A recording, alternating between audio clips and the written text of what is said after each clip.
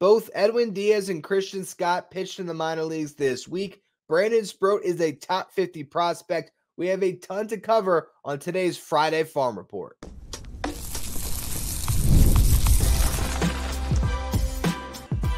You are Locked On Mets, your daily New York Mets podcast. Part of the Locked On Podcast Network, your team every day. Hello to all you amazing Mets fans. You're watching Locked On Mets, part of the Locked On Podcast Network, your team every day. I'm your host, Ryan Finkelstein. If you want to find any of my work, follow me on X at Finkelstein Ryan. You can also find some of my writing at justbaseball.com, where I work as the managing editor. This episode is brought to you by Prize Picks, the easiest and most exciting way to play daily fantasy sports. Go to prizepicks.com/LockedOnMLB and use the code, all in lowercase, Locked On MLB for a first deposit match up to $100. Now, I am finally back home in the Locked On Mets studios here. It was great being out in D.C., watching Mets versus Nationals, but there's something better about being on camera for the YouTube audience in my typical setup and not recording in a garage under the hotel. So I'm happy to be back, and I will be previewing the London series that's coming up. I'm going to do that on tomorrow's show, though, because there's so much to talk about with this Mets farm system, and with the off days, it is the perfect time to really dive in. I want to start with Christian Scott. Still technically a prospect, has yet to officially graduate, so he's still ranked on top prospect list. We're going to talk about that in the next segment a little bit, but he made a start this week in Syracuse, and I was fascinated to see what was the workload going to be, because I had my theories when the Mets set him down after his start on May 30th. I believed they were going to really taper off his workload, and they did, but not to the extent I was expecting. He still pitched 5 innings.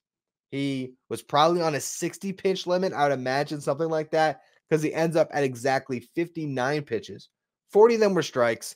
He walked 1. He struck out 7.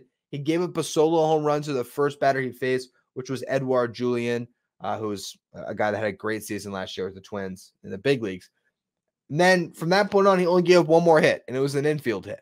So Christian Scott dominant in AAA. Having him pitch at this level is wasting bullets. It just is.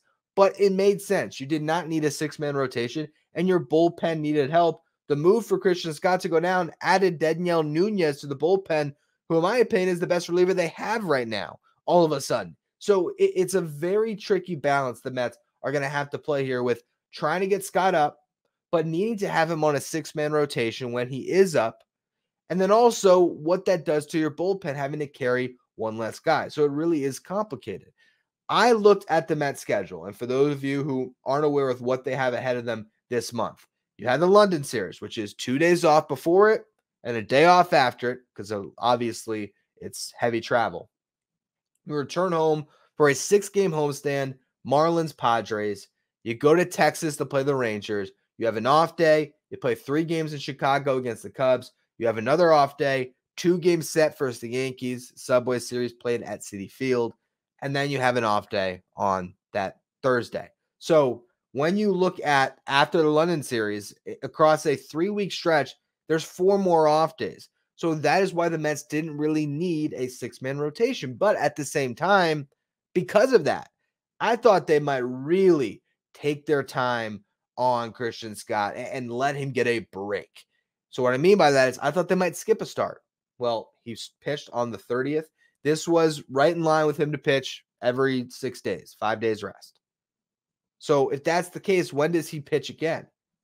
He would be due to pitch on the 11th, the first day the Mets are back from London. Problem, he's not eligible to return at that time. Won't be eligible to pitch back in the big leagues until Saturday, July 15th. Now, if they want to, they could have him throw some sides and just wait, and then he could make his return on July 15th against the Padres.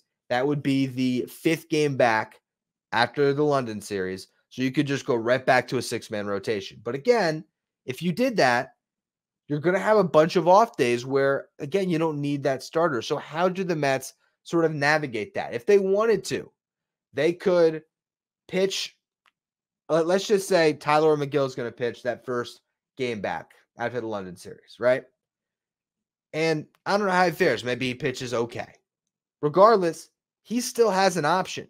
So they could option McGill down after that, have an extra reliever for the rest of that week, and then they could on the 15th, or even let's just say Scott does make his start on the 11th, right? And then you have him, and maybe it's even tapered off a little less so he can pitch on 5 days, whatever it is. Whether it's McGill or Peterson, you could do that where you could have them make a start coming off the London series, option them, and then insert Christian Scott into a 5-man rotation with enough off days to keep him on 6 days rest for a couple of weeks, 5 days rest, pitching every 6th day for a couple of weeks until the Mets get into a really grueling stretch they're going to have before the All-Star break, where they will play 17 games in 17 days, and that starts on June 28th. So it's really tough to decide what the Mets are going to do here, because if they instead just look at this upcoming stretch and say there's too many off days, we don't want to option McGill or Peterson down, we don't want to DFA Jose Quintana, which is another option they have, well, they can just keep Christian Scott in the minor leagues. But then all of a sudden, if he's staying on a regular schedule so he can be reinserted back into a big league rotation, well, how many starts is he going to make in AAA? Because watching him make a AAA start where he's on a 60 pitch limit, 5 innings, and he goes through 5 innings and just carves, what does that do for him? What does that do for your team? If you still believe you have a shot this year, you sort of want this guy to be in the fold, helping you make that push. If they wait until that 17-game, 17-day stretch, Christian Scott could make 4 more starts in AAA, or 4 starts altogether in AAA, including the one that he just made. He might have 20 wasted innings in AAA when he doesn't have to. Now, what does sort of line up for me is they did say when they optioned him that it was going to be a short stint down. So that would maybe indicate that they're planning on bringing him back. It was just not being part of this London series. Here's the question, though. How do you manage the bullpen with 6 guys in the rotation? So let's look at the bullpen right now. Danny Young and Daniel Nunez are the guys that have the options that can be up and down. But they've pitched really well. What are you going to do there? You have Reed Garrett. You have Drew Smith, Sean Reed-Foley, Adam Ottavino. None of those guys you'd really expect to be optioned. Adrian Hauser has pitched well as a reliever. Now, Reed Garrett, if he was to struggle a little bit, maybe he is an option candidate. You could actually throw him into that mix. He does have the ability to be optioned, but I wouldn't expect that. Would they DFA Adam Ottavino because he hasn't pitched well? I doubt it. Sean Reed-Foley or Drew Smith, maybe. But this is where it gets complicated, because that's your bullpen that you're looking at right now. But you're also going to get Edwin Diaz back. Edwin Diaz made an appearance in Brooklyn tonight on Thursday. He picked up 2 strikeouts, gave up a triple, scoreless inning, 14 pitches in his inning. 11 of them were strikes. After he was really raving about how well he felt, or not raving is the right word, but he was very happy with how he threw the ball. Said the fastball had good life, slider was sharp, just felt great after getting some treatment on his shoulder, having some time off here.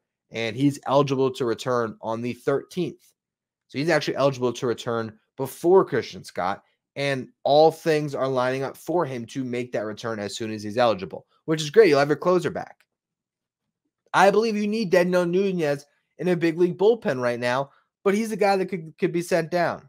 There's also Jake Diekman I forgot to mention as well. So if you look at the leverage guys when you get Diaz back, if it's Diaz, Garrett, Ottavino, Nunez, who else is going to be part of that mix? Hauser probably still deserves a roster spot.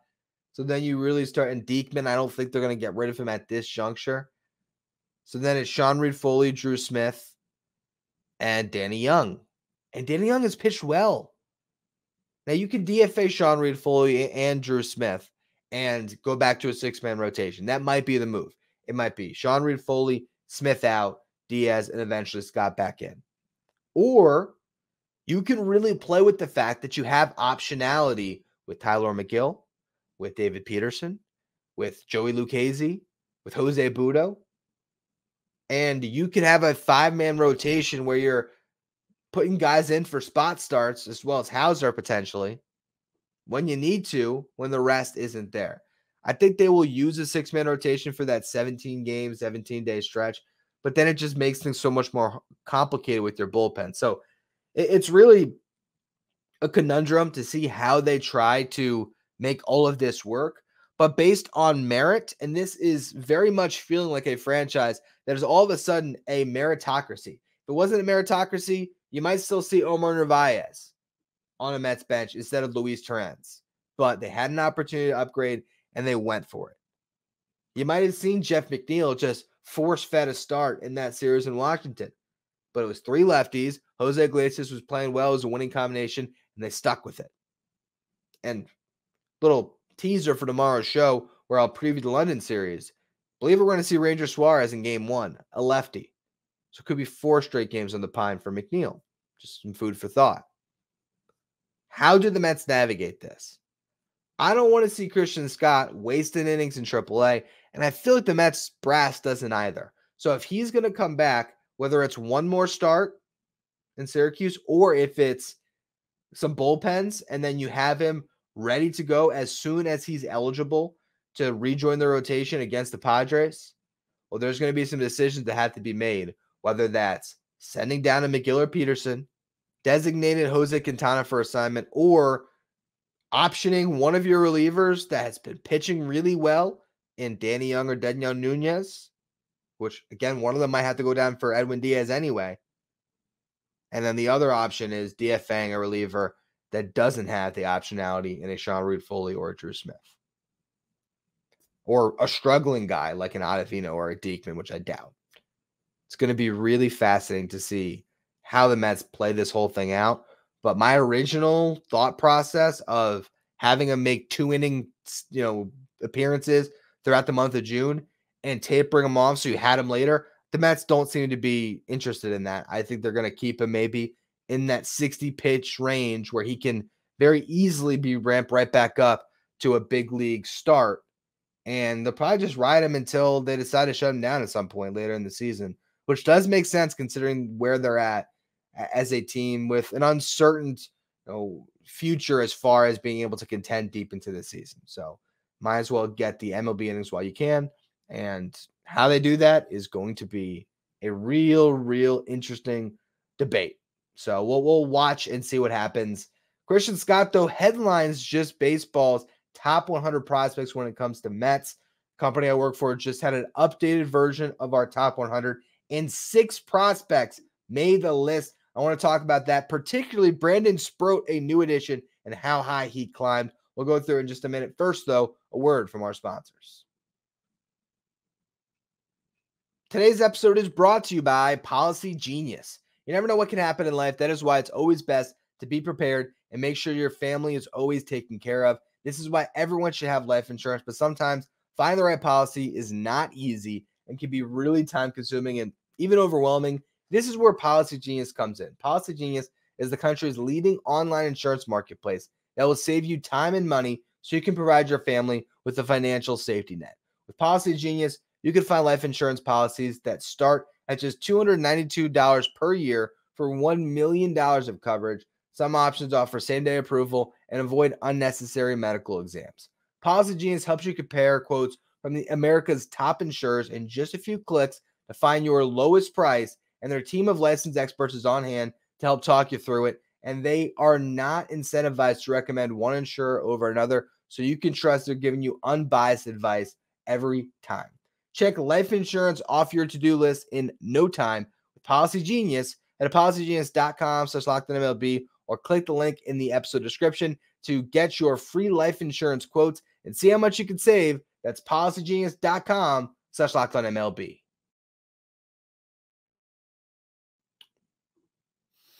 If you're an everyday listener of the show, make sure you become a Locked On Mets insider. This is our texting service where I give you updates anytime so the breaks on the Mets. You can ask me questions anytime. We can talk back and forth through text. You can also get the lineup graphic sent to your phone each day and take part in our Locked On Mets signed photo giveaways. If you want to be a Locked On Mets insider, find the link in the episode description. Go to subtext.com/LockedOnMets.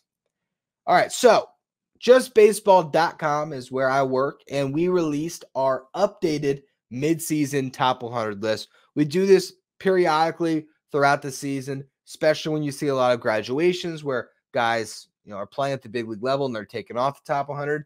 We need to fill those spots. And Aram Layton, who is co-founder of the company, friend of mine who does great work and has come on this show a bunch, he really does take his time making these decisions. He really thinks them out. He spends so much time watching video on all these guys. And it was pretty awesome to see his updated list because Brandon Sproat is a new addition. And there was a lot of new additions. I think there might have been 18, but don't quote me on that. There was a lot, though, because, again, a lot of guys graduate off. Of all the new additions, Brandon Sproat ranks the highest on this list. A lot of those guys that get added are guys that are sitting somewhere in the 101 to 120 range who just get slid on to the back end of the list. But with Brandon Sproat, he wasn't slid on to the back end of the list. He was put right smack dab in the middle. He's a top 50 prospect in baseball. Aram has Sproat at number 50. And the crazy thing is you look at where he has the other prospects in the Mets system, what this means for how Aram considers Brandon Sproat as it relates to this system, how high he has him ranked. So you look at the top 100 in its entirety. You got Christian Scott, who is now the top Mets prospect listed at number 25. Jet Williams, who hasn't played this year, sitting at 36. I can't remember exactly where he was at in our preseason top 100, but I believe it was somewhere in that range. I don't think he moved much because he didn't play, but he didn't drop for not playing. So he's sort of in that same range. Sproat at 50. And then you have Drew Gilbert at 68, another guy who hasn't played. Luisangel Acuna at 73, and then Ryan Clifford at 97. So according to Aram Layton, the top 6 prospects in the Mets system are Christian Scott, Jet Williams, Brandon Sproat at number 3, Drew Gilbert, Luisangel Acuna, and Ryan Clifford.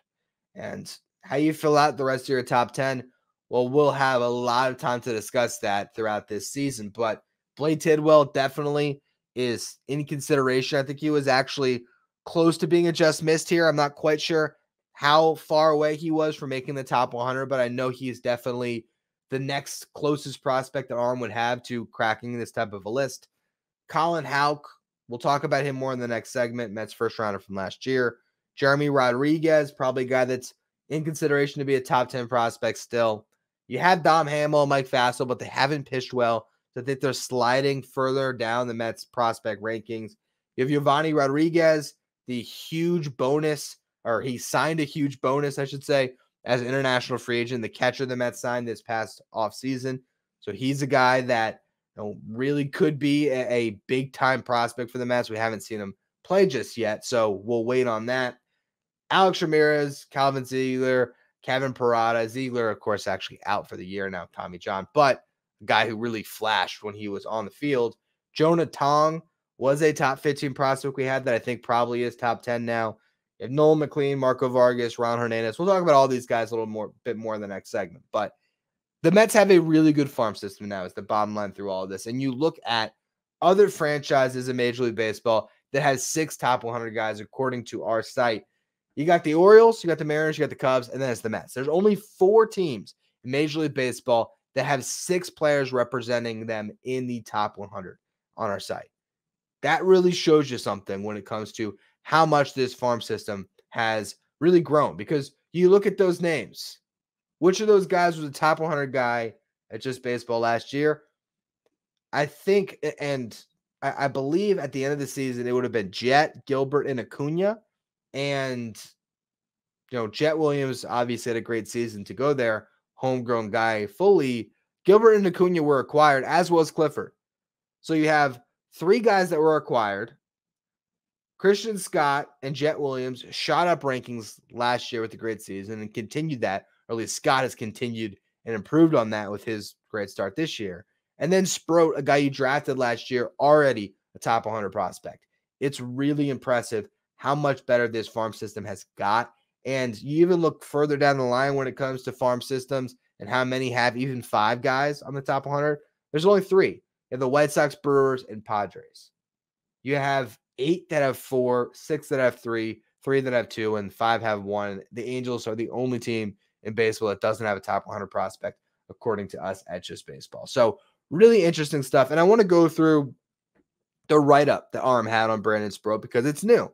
He just got added to this list. Now, talks about him being drafted twice by the Mets. We've discussed that on this show. Drafted in the 3rd round in 2022, 2nd round last year. A guy that, as Arm said, had dazzling stuff that made him a 1st-round talent, but below average command dropped him into the 2nd round. I've heard Arm talk about this a lot. We've talked about it. He says the command is now about average, and in Binghamton, in the last 3 starts where he's gone 7 innings each time, he's flashing plus command.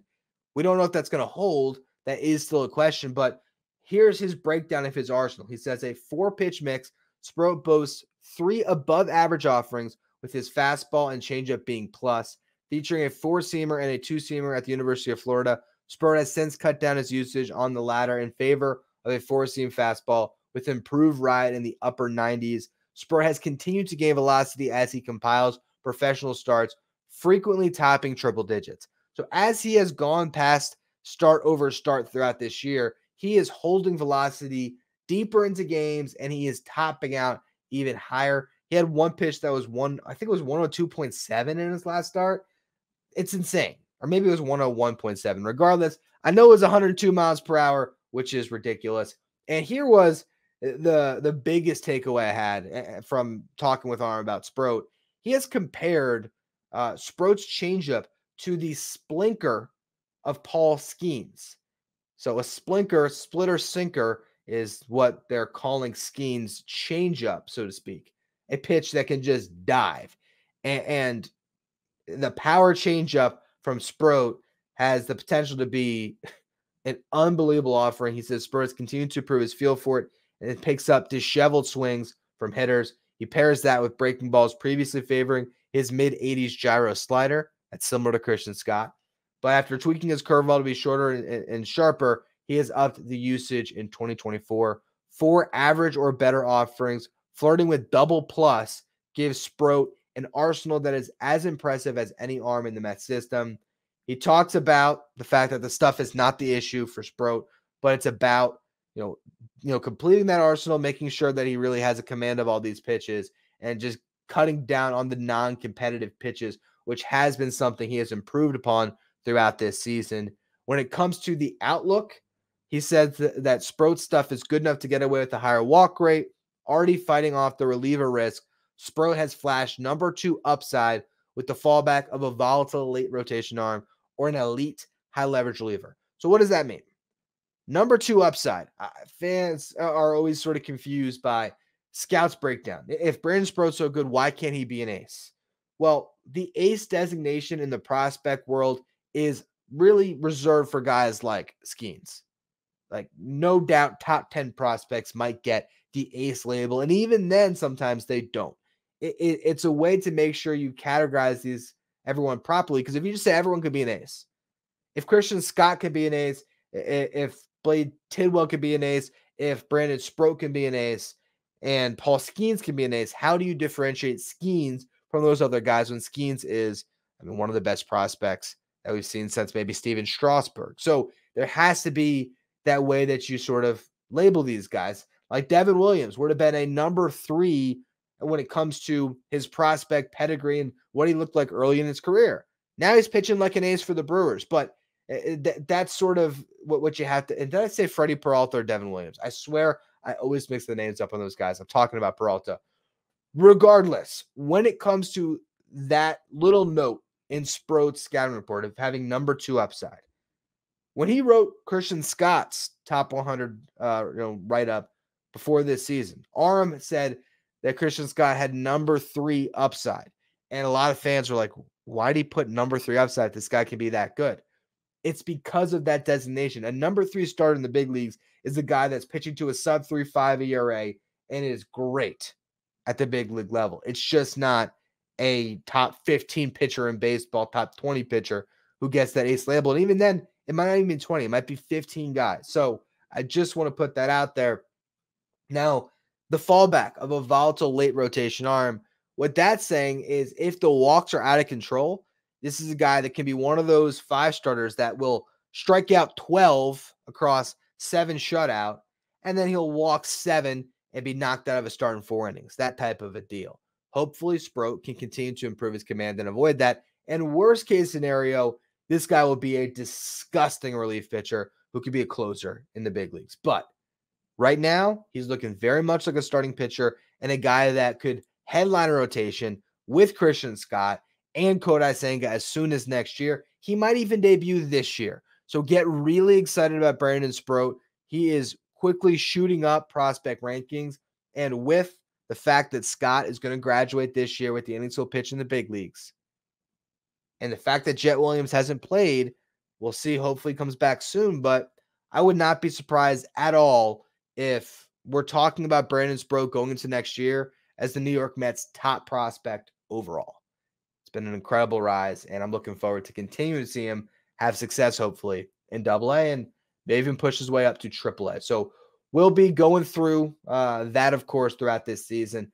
I want to go through some minor league news and notes, touch on all the other prospects that are in this farm system. So we'll go through that in just a minute. First, though, a word from our sponsors. Today's episode is brought to you by Prize Picks. Prize Picks is America's #1 fantasy sports app with more than 3 million members. It is the easiest and most exciting way to get on the action while you watch your favorite sports and players. You just pick more or less on 2 or more player stats and watch the winnings roll in. During the London series, maybe you just feel great about Sean Manaea's strikeouts. You take more there. Meanwhile, Lindor's been red hot. You look at his fantasy score, which is assigning a point value to his hits, his runs, his RBIs, his home runs. He's going to have a big day. You can have a big day over at Prize Picks. You can also combine between different sports. So maybe you want to take the London series as part of your entry, but also look at the NBA Finals. You can do that with Prize Picks. Prize Picks offers quick withdrawals, easy gameplay, and an enormous selection of players and stat types, which is what makes Prize Picks the #1 fantasy sports app. Prize Picks also offers weekly promotions and special offers for the biggest moments in sports. Download the app today. Use the code LOCKEDONMLB for a first deposit match up to $100. Again, download the Prize Picks app today. Use the code LOCKEDONMLB for a first deposit match up to $100. Pick more, pick less. It's that easy with Prize Picks. The NBA Finals are underway. The Stanley Cup Finals are coming up. If you want to be up to date on all the latest in the world of sports, make sure you check out Locked On Sports Today, streaming 24/7 on YouTube. Let's run through the rest of the Mets farm system here, giving you the top notes I have on some of the Mets' top prospects. Blade Tidwell did not have a great appearance. He piggybacked Christian Scott this week, had a rough outing, didn't make it out of the inning that he pitched, gave up 2 hits, walked 2, allowed a 3-run homer, 4 earned runs, got just 2 outs. It's tough. It's tough to not get the start at the coming out of the bullpen, and just a really rough outing for him. His first 2 starts in AAA were great. We'll see how it continues to progress. I wouldn't get too concerned about one bad outing. Meanwhile, Dom Hamill, Mike Vasil just cannot seem to figure AAA out. Hamill has allowed 7 over his last 2 starts. Vasil still has an ERA over 6. Hasn't made it through 6 innings all year. Jose Budo won Pitcher of the Week in AAA in his first week back after being optioned. Now, in his last start, he allowed 7 runs and didn't make it out of the 4th. So, rough start for him. Joey Lucchesi had a good start this week. 5 innings pitched, 1 hit, hit a batter, walked 2, struck out 6. That was 5 scoreless from Lucchesi. But just to show you how hard it is to pitch for the Syracuse Mets, unless your name is Christian Scott, Lucchesi in his first 2 starts back after making that spot start with the Mets against the Phillies allowed 13 runs over his next 2. So it's tough to pitch there. It really is. It's a really hard league to find success. Speaking of finding limited success in AAA, Luis Angel Acuna has had another skid. Rough week for him over his last 6 games played. He's 3 for 24, batting .125. Ryan Clifford starting to get it going in Double-A. Has homered 3 times in his last 4 games, including back-to-back games Wednesday, Thursday. So far in 19 games played in Double-A, the stats aren't great overall. Hitting .167, .333 on base, .433 slug, but he's starting to figure it out. He's in the perfect place for the rest of this year. I don't think we see Clifford rise above Double-A, but he's the guy to watch out for because he could have a monster second half, particularly with the power numbers. And that was a real problem in Brooklyn, was he wasn't getting the power numbers he should based on it being a really tough ballpark to hit. Now he's going to be rewarded when he strikes the ball well in Binghamton. That's great. Hopefully he can really continue to improve, carry this hot streak and sustain it for a long period of time. Nolan McLean did not have the best start this week, gave up 4 and 5 innings pitched, but he did strike out 8 and didn't walk any, so that is a positive sign. As a hitter, Nolan McLean, of course, the two-way player, 15 strikeouts in his last 8 games played, and that's in 30 at-bats, so not going great with the bat. Kevin Parada has struggled lately, last 12 games played, 14 strikeouts and 40 at-bats, 548 OPS. Alex Ramirez, 547 OPS. So those two guys started to disappoint again.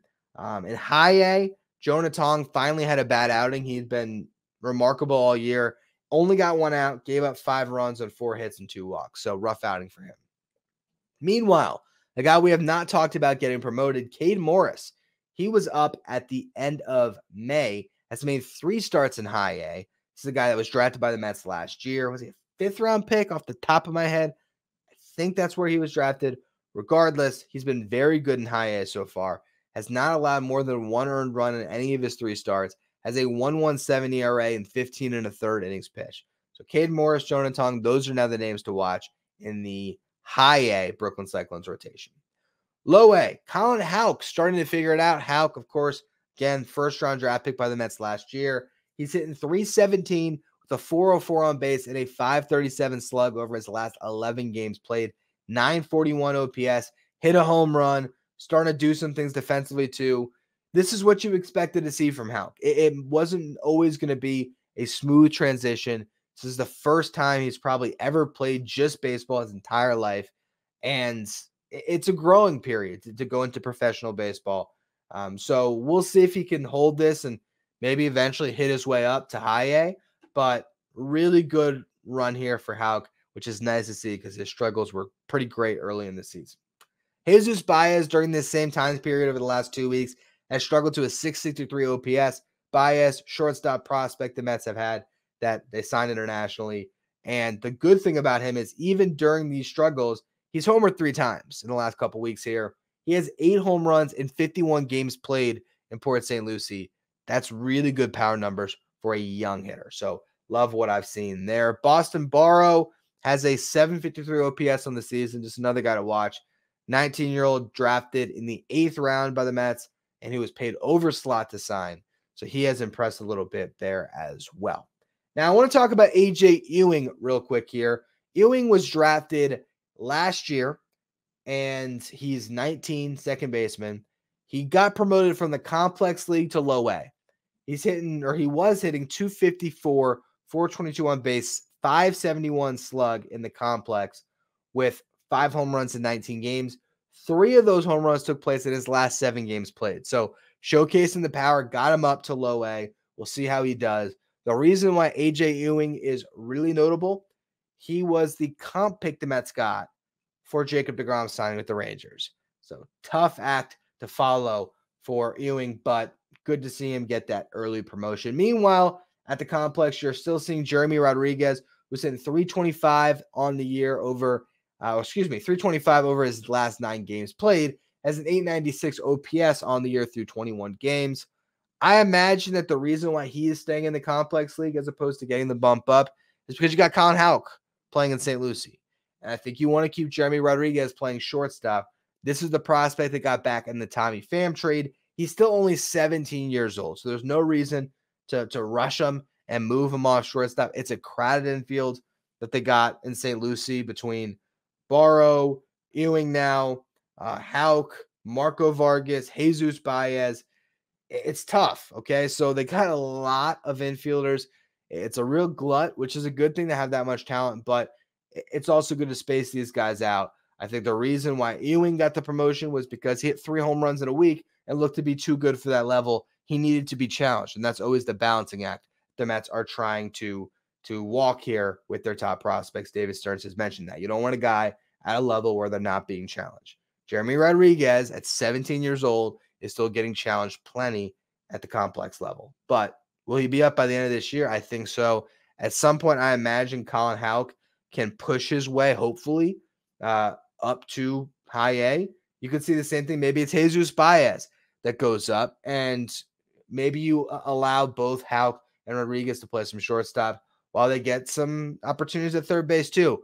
We'll see how they do it. Typically, though, a first-round pick who got first-round money like Houck is going to get the full runway to be the starting shortstop wherever he's playing. And so for now, that has Rodriguez sort of following behind him a level below until Rodriguez's bat just gets to the point that it's undeniable, and that might happen this year, and honestly might. Anyway, that's going to be all for our Friday Farm Report. I appreciate all of you who tuned into the show today. As I mentioned, I will give you a London series preview, probably a 2-segment show, depending on the news cycle. If some other stuff comes up, I might do a full 3-segment show. But make sure you tune into that before the 1 o'clock game on Saturday. And then I will do a show on Sunday. Maybe it'll be we'll see. It might be a Saturday stream situation. I'll play around with that idea just because the game on Sunday is so early. It's 10 o'clock start that podcast might go stale pretty quickly. Or maybe I'll just do a recap of the whole London series after that game on Sunday morning. I'll keep you posted on that on tomorrow's show, what I'm planning. Make sure you follow, rate, and review wherever you get your podcasts so you stay up to date with all the latest on the audio side on YouTube. Hit that subscribe button. We're trying to make a push to 9,000 subs. I appreciate all of you who continue to subscribe. If you want to be a Locked On Mets insider, find the link in the episode description. Go to subtext.com/LockedOnMets. You follow me on X at Finkelstein Ryan. Follow the show at Locked On Mets. Thank you for making Locked On Mets your first listener, your first watch every day. Now for your second watch, head over to YouTube and check out Locked On Sports Today, keeping you up to date on all the latest in the world of sports. Locked On Sports Today is streaming 24/7 on YouTube.